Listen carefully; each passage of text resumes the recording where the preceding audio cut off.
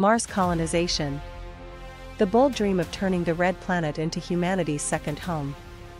But is this vision grounded in science, or is it an illusion fueled by ambition?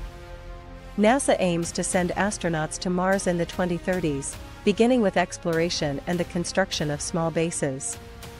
Elon Musk's SpaceX, however, paints a much bigger picture, a self-sustaining city of millions, and the transformation of humanity into a multiplanetary species. Yet reality tells a different story. A one-way trip to Mars takes at least 6 months, and the cost of a round trip would reach tens of billions of dollars. With today's technology, large-scale migration is far from feasible. The human body also faces severe challenges. Mars offers only 1/3 of Earth's gravity, while cosmic radiation poses constant risks.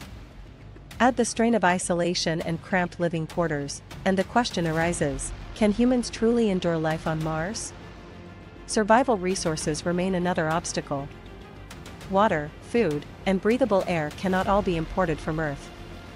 Instead, they must be produced locally. Scientists are experimenting with growing crops in Martian soil, and extracting water from frozen ice near the poles. Promising steps, but still very early ones. For this reason, many experts believe that AI and robots will arrive first.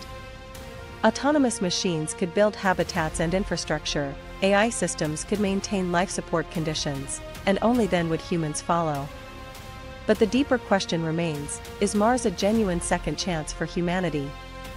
A plan B against climate disaster or extinction?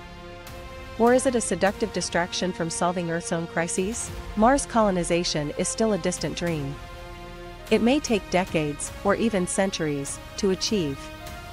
Yet one truth is clear, the technologies developed on the path to Mars may help us protect the very planet we live on today.